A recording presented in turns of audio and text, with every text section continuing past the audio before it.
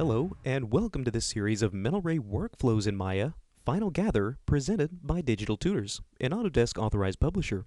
My name is Kyle, and I'll be your instructor guiding you through the process of using Final Gather in mental ray to add a greater sense of realism to your rendered environments.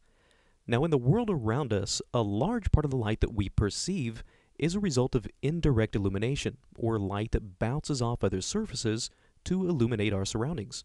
Now in mental ray, one method that we have of simulating this indirect illumination comes from a feature called Final Gather, and mastering this feature is an essential step toward creating a highly realistic renders that very closely mimic the way that light interacts with objects in the real world.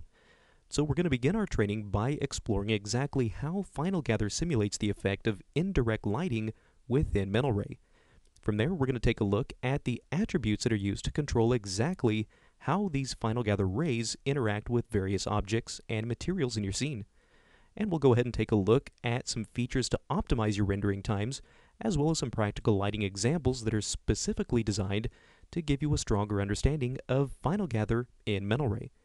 So let's go ahead and get started with our first lesson, where we're going to discuss the process by which Final Gather is able to simulate indirect illumination.